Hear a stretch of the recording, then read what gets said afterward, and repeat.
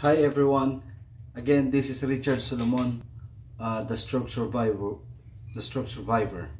of my YouTube channel, Cha and My Narratives.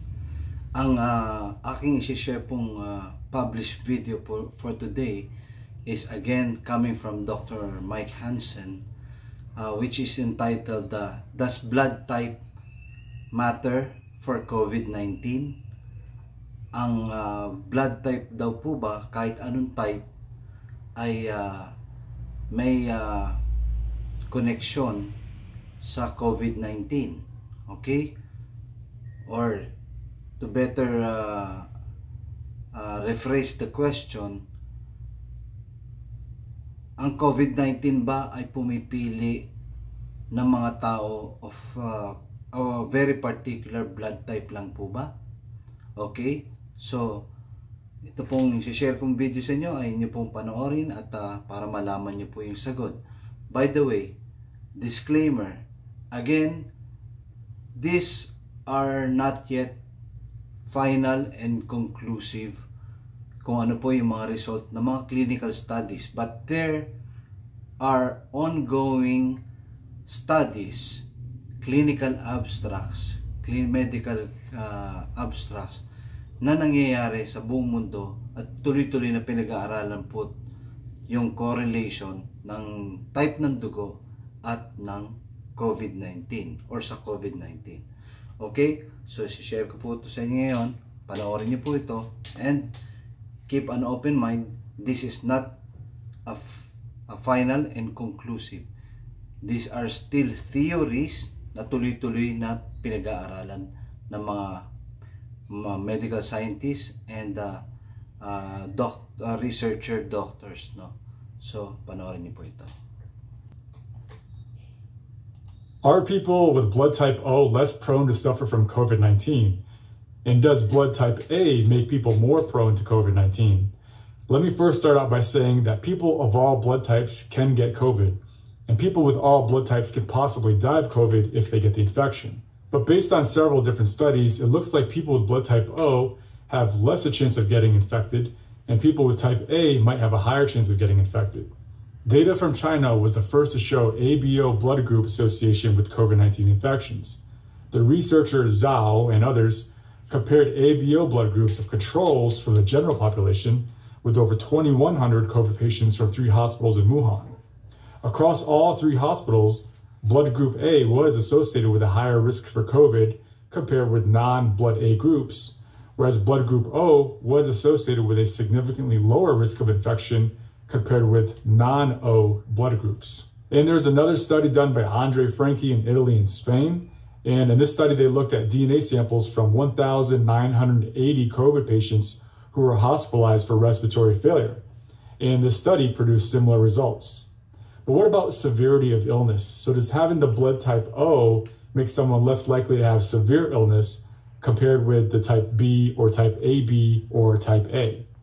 Well, Zhao and others looked at case fatality rate, and blood group A was linked to higher mortality compared to blood group O.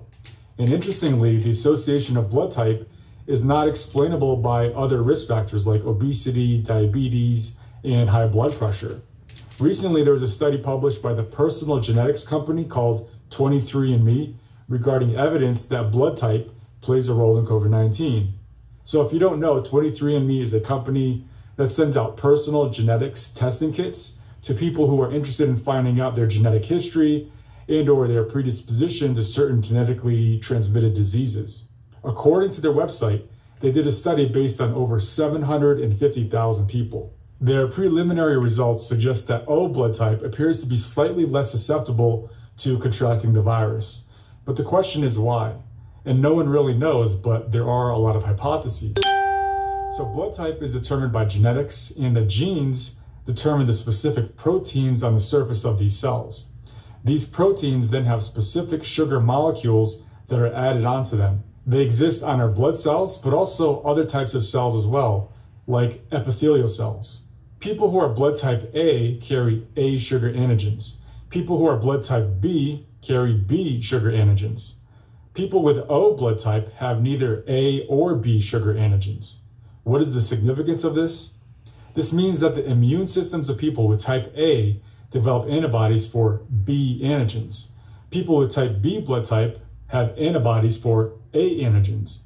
People with type O blood have antibodies for both A and B antigens. And so here's an interesting fact that we knew even before COVID. There are studies showing that people with type O blood type have lower levels of proteins that promote blood clotting. More specifically, people with blood group O have 25% lower levels of something called von Willebrand factor, or VWF. This is in comparison to types A, B, and type AB blood. The reason for this is due to increased clearance of von Willebrand factor from the circulation. Von Willebrand factor is a protein that's always involved in the formation of blood clots. So if there's less von Willebrand factor, that means there's likely to be less blood clotting.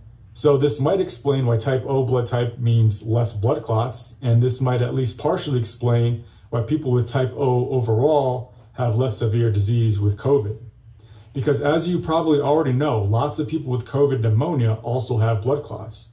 Also, we know that the virus that causes COVID, SARS-CoV-2, can replicate in cells that express blood type antigens. This is what I was referring to as epithelial cells. So this includes the cells that form the lining of our lungs, and the cells that form our tiny little air sacs, alveoli, and the cells that line the inside of our mouth and our nasal passages. This means that when an infected person coughs or sneezes, there's a possibility that they released viral particles that are coated with the blood type antigens. So this is at least a theory from some scientists. Let's say Bob is blood type O. That means he has anti-A and anti-B antibodies. Now let's say there's someone next to Bob. Her name is Karen. Karen is blood type A. And let's say Karen isn't wearing a mask and she coughs or sneezes in Bob's face. And that virus is flying through the air heading towards Bob's mouth. Well, that virus probably isn't flying solo. It's probably flying in conjunction with that A antigen from Karen, from her epithelial cells. Well, because Bob is type O, he has antibodies to the A antigen and therefore more likely to defend against the virus because it's riding with that A antigen when it gets transmitted. If Jane, who is blood type B, coughs in Bob's face, it would be the same thing because Bob also has B antibodies. But if Bob coughs or sneezes in Karen's face or Jane's face, there will be no A or B antigen that accompanies that virus in the air. But with this theory, it doesn't necessarily explain why type A is worse than type B. So again, this is a theory, this is not proven fact. But it does look like type A is associated with higher likelihood of contracting COVID, and type O is associated with a lower likelihood. The reason why is still to be determined.